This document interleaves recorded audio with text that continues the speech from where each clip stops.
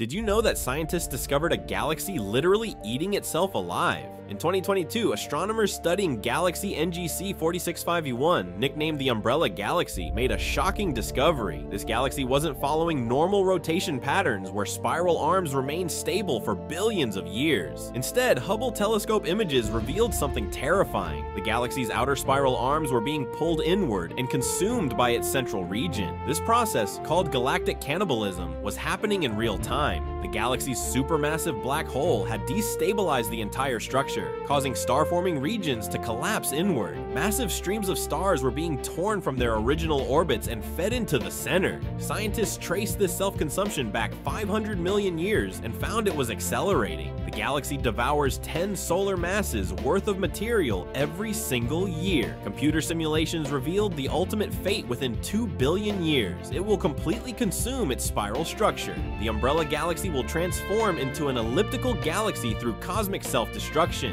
Even galaxies can be their own worst enemy.